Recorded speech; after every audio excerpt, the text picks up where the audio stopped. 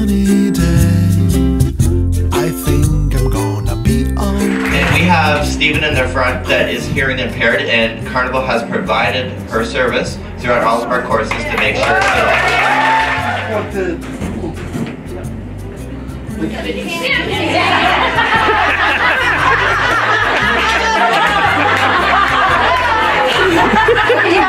can't sign and talk at the same time.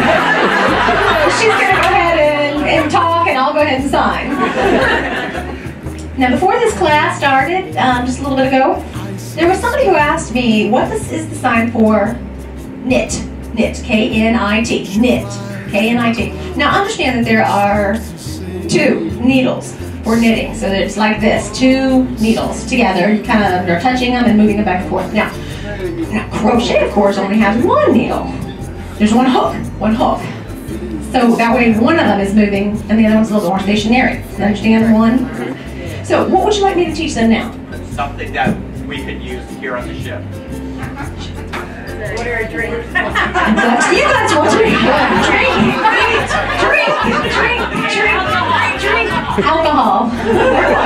Oh, okay, this is beer. B. It's a B hand. You can remember it by right here, B. Looks like 4 fingers. And you put it right here by your cheek. Now the W, that's a W. We can make it in small circles and we make wine. Beer and wine. Now this is water, for those of you. Water, it's a W down here by your chin. This is Coke. Now,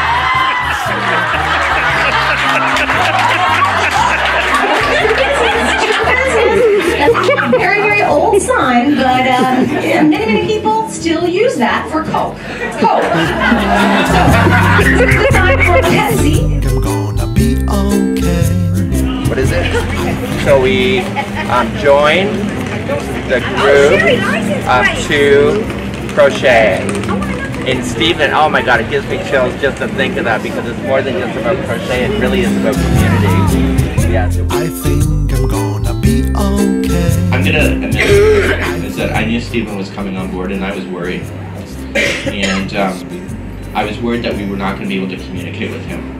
And I know that he's emailed me several times to tell me to put the damn videos so that it has words at the bottom.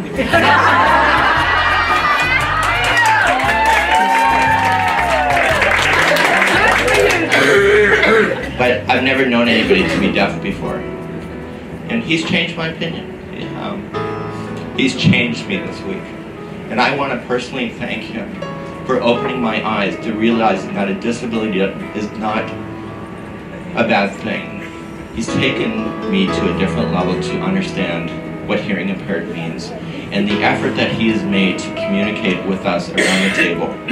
How come he's the funniest table at the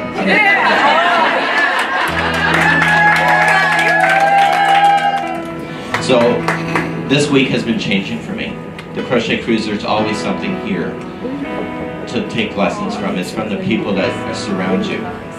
You know, and that's why, you know, as much as the Crochet Cruise is here for you, it's actually here for me as well. Thank you, Mikey.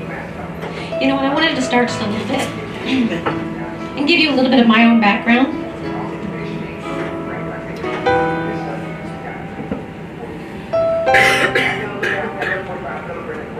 In cruise terminology, what Michael was just describing, he didn't talk about the judgment that comes on deaf people.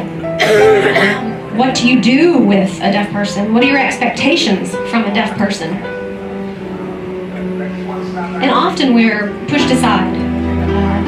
We don't know what to do with you, so we're just going to put you aside for a little bit. But this week, let me tell you, every single one of you, and I mean it, every single one of you, including Michael, including Daniel, all of you guys have welcomed me, and I have felt so connected, so happy, so thrilled to be here.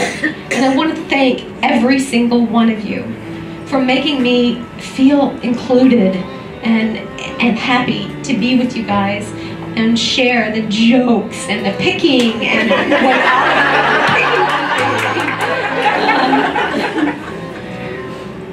again, though, I want to say thank you so much for letting me be a part of you this week.